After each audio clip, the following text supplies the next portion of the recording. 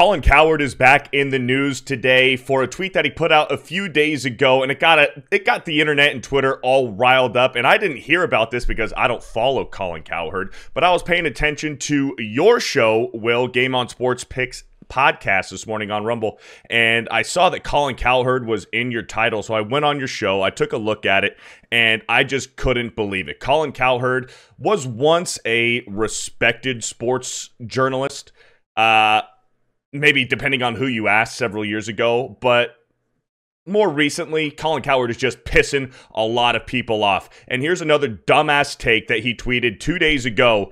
And let's just go ahead and take a look and read the tweet. Because the economy is now so political, the fact inflation is down, job growth is accelerating, unemployment is only 3.7%, and the DOW Jones is over 39,000 gets pushed back. Here's what I know. U.S. casinos won $6.5 billion last year. Go back to yelling at the sky. The economy is okay. What an out-of-touch elitist loser Colin Cowherd is. So I heard some of your points this morning. He was pretty articulate, and that's why I wanted to bring you on, because I know if I were going to make this video alone, it'd just be me screaming and cussing at the camera into my microphone at Colin Cowherd. But I wanted to get a more articulate, well-spoken take on this whole thing. What do you think about this fucking idiot with this tweet? He's just out of touch, man. It just goes to show, I think the average American, and this doesn't matter if you're on the left or the right, it doesn't matter. I mean, everyone who goes to the working class, who goes to the grocery store, who goes to the gas pump, who sees their insurance, their health insurance premiums go up 20% year after year, yet they're getting the same health coverage, if not worse, yet their deductibles for their health coverage is insanely high. Everything is going, because rents are going up. I mean, everything is going up. And it does not feel good if you're a working class American, and yet you have, Colin's not the only one right here. We're seeing this from a lot of elitists. They just are so out of touch with middle America and what it's like to try to go live day by day, paycheck by paycheck. They just sit there and think, hey, look at that. I mean, let's go through this real quick. And the fact that inflation is down, I mean, there's still inflation. It's just not as rapid as it was before. Right. Job growth is accelerating. Yeah, in the government sector, not in the private sector. That's usually not good. Well, let's take into account that several years ago, well, a few years ago, during the pandemic, during the lockdown, everybody was losing their jobs. Businesses were shutting down. Small businesses were told you cannot operate, but Walmart got to stay open. Yep. Other big, huge stores were allowed to stay open, but your small business, no, you got to shut down. And some of those businesses never recovered. And now all of a sudden, a few years later, now that Biden's in office, and now we're not on lockdown anymore, and COVID and the pandemic, it's not, it's not hurting anybody anymore. So yeah, unemployment is only 3.7%, and they're giving Biden and this current regime in office right now all this credit for bringing back jobs. But you're bringing back jobs that were already there, that were only lost and taken away because the entire world was on lockdown. And that's what I mean, like when I say the average American is seeing this. Because when your take, like, how it's politics, you're going to take shots at both sides. But when Biden comes out and takes a shot and says Trump, whether you like Trump or whatnot, you cannot disagree with this. The fact that Trump's job numbers overall during his presidency were negative was because of the pandemic, because they shut people down. And then so when Biden comes out and says, oh, the only president in the last X amount of years to lose job or to, have less jobs than when he went in was Trump. And look at me, I'm at record breaking ones. And it's like, no, like you just said, that wasn't you creating new jobs. That was people getting rehired because we were getting over the pandemic. So it's one of those dumb things that they keep hammering, and it's just like this. Colin Cowherd wants to hammer this. He wants to say the Dow Jones is at 39,000. It's basically saying the stock market's at all-time high. My stock portfolio is doing great. What do you peasants have to be mad about? When he doesn't Colin realize Cowherd, who makes $1 million a year. Yeah, and the average American doesn't even have stocks. You know what I mean? They don't care if the Dow's up, down, going sideways. It doesn't matter. But when you are an elitist prick and you sit here and you want to, talk down to us and tell us that hey, you need to shut up and enjoy the fact that you have a job, that you're barely getting by. You probably are way in debt, but hey, me and my buddies, me and my casino buddies, me and all other elitists here, we're raking in, we're living good. You just need to shut up and go to work. Yeah, I mean, well said. And the thing is, when Trump was in office, what did he do? He started drilling in America, oil, American oil. And then what did Biden do? Shortly after he got in office, shut down the Keystone pipeline. Not just shut it down, they demolished it. They destroyed it, and they started buying oil from overseas again. When I was living in California last year, during the shutdown, gas was getting up to $6 a gallon. Now living in Florida, you find it like $2.90, $3, maybe $3.20 here and there, depending on what city you're in.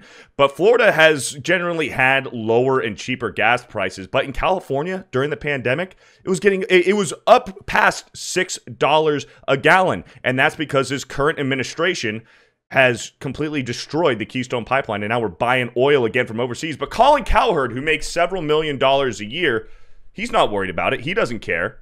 And you have to think, because so we'll go to Colin Cowherd. He had a follow-up tweet. So this follow-up tweet was just posted 40 minutes after his first tweet about all this.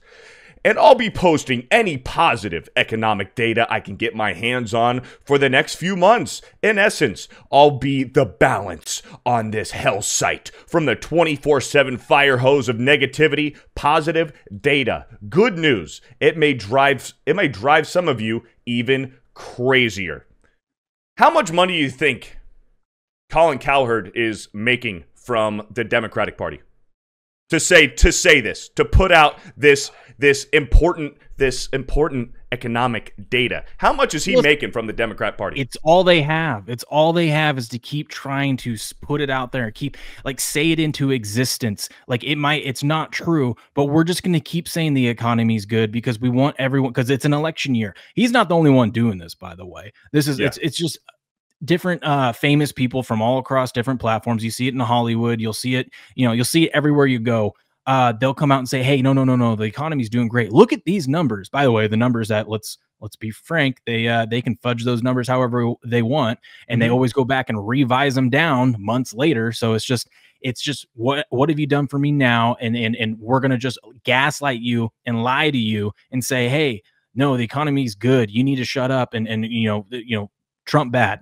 It's basically what it comes down to. Yeah. And what I was trying to get at, I had replied to his first comment there, and it got some interactions.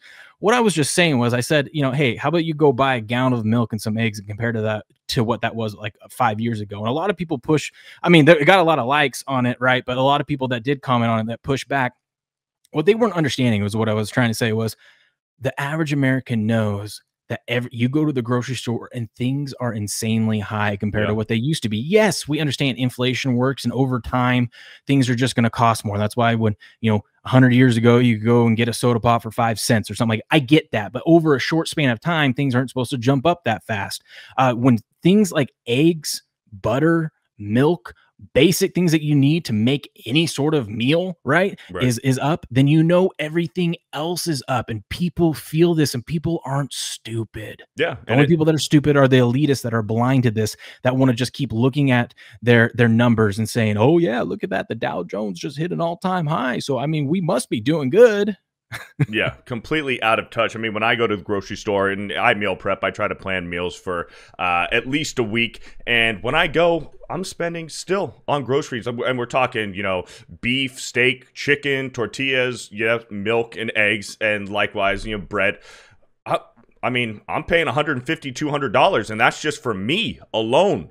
So everybody is struggling, but these elitists like Colin Cowherd are going out and saying, well, my stocks are good, my checkbook's good, so everything else must be okay. I'm going out on my jet ski and I'm having a good time on my vacations, so you guys just need to shut the fuck up and go to work and work your 9-to-5s and be slaves, you peasants, because my life is great right now. It pisses me the fuck off. Yes, it does. Me too. And let's make this clear. This is, like I said, this isn't a Republican or Democrat thing. This is a both party deal, because it's not just the Biden administration has made some dumb policies, in my opinion, and I don't like them. But Congress is the one proposing and passing these spending bills that have caused a lot of this inflation. So it's politicians on both sides. And what I'm getting at is, once again, I'll keep saying this, the average American is feeling it. And these elitists don't understand. They don't understand why Trump is polling so well. It's because, hey, we don't care what you do to the dude. We are sitting here and we feel it every single day, and something's got to change, whether you're left, right, center, don't care. You know, you feel it if you're just in the working class trying to get by and provide for your family. I don't remember last time I went to Walmart and didn't spend $100. Like, you used to be able to spend $100 at Walmart and get a cart full of stuff, you know? Yep. It's crazy. Yep. It's crazy. And we're printing billions of dollars, sending them to trillions. Oh, and we're sending billions to foreign countries for a war that we have nothing to do with. And we're paying taxes on top of it while they're printing all of this money. And we have idiots like Colin Cowherd. We're supposed to be focusing on sports, talking about sports stories, players, teams, and the current season of whatever professional sport that we're in. But no, this idiot in an election year feels the need to preach to us about how we are complaining about this current administration and the current, just the climate of our country. And that's why this is such a big deal. Normally, I like to keep away from politics and sports. I mean, sports is supposed to be an outlet. This is where we're supposed to go and get away from all this BS in the day-to-day life. But when you bring it into sports, correct. When you bring it, I mean, you are a national radio. Listen, I used to like Colin Cowherd back. I thought he's a legend, dude. It's impressive what he used to do back in the day to go 3 hours. He got me into listening to sports radio, right? I know he has some kooky takes and whatnot, whatever, but you could carry a show for 3 hours. As someone that gets on the microphone and does this now every morning, I know how tough and how impressive that is. Don't get me wrong. The guy was talented. He's just so out of touch, and it's crazy how fast legends fall and just they start getting this money. I actually blame it ever since he moved to LA. I think it's just that what's in the water over there. But they just get so out of touch with middle America, because he used to be kind of a blue collar kind of guy. You know what I mean? He used to be, he came from my state. He was actually only a couple hours from where I grew up. We grew up in roughly the same kind of environment. And then now here he is just preaching to us peasants because we don't fall in line. It's insane. I've never been a big fan of Colin Cowherd. I feel like he puts his foot in his mouth a lot of times, and he also backtracks and contradicts himself. Comes off as a hypocrite, more often than not nowadays. But I understand he did have some fans for, several years. But like back in the day, back in the early ESPN days, he was a different cat. I get why people hate on him. I hate on him now too. So I mean, I'm not defending the dude. I'm just saying you can't ignore the talent. The dude got to where he got for a reason, Yeah, but it's like that quote from The Dark Knight: "You either die a hero, or you live long enough to see yourself become the villain." And Colin Cowherd is seeing himself become the villain right now. Yeah, he's pissing on people's legs and telling them that it's raining. You know what I mean? Well, what was it? It was just 3 weeks ago. He was telling NFL fans that they're not really NFL fans because they're mad at Taylor Swift showing Taylor Swift. And he goes, "Oh, you know how much football they actually show in a 60-minute game." In a 60-minute game, a 3-hour telecast is actually only 18 minutes of real football. You're not a real NFL fan. It's like, dude, shut the fuck up. Whereas years ago, he would have said, you know what? These NFL fans is short for fanatic. What do you expect from these fanatics? That's what's going to happen when you deal with fans. That's how he would have explained it, right? He wouldn't have tried to attack you. He would just been, man, fans are wild and they do some crazy things. You know what I mean? He would have related it that way instead of just saying, God, look at you peasants. Look at you plebs. You shouldn't even be... You don't even deserve to watch the NFL. You know what I mean? It's just insane. To where I'll say, he, like I said, he puts his foot in his mouth more oftentimes than not nowadays. It's sad to see the downfall of Colin Cowherd, but Colin Cowherd making the news again the past few days for all of the wrong reasons. But Will, thank you for joining me to talk about Colin Cowherd and his tweets, and your reply tweet's getting a little bit of action here, so you'd love to see that. But I kick it back to you guys in the chat. Let me know your thoughts and opinions down in the comment section below. If you like this video, give it a thumbs up. I'd really appreciate it. Share it with a friend who you think would enjoy it. Subscribe to this channel if you're new. And we'll talk to you again soon.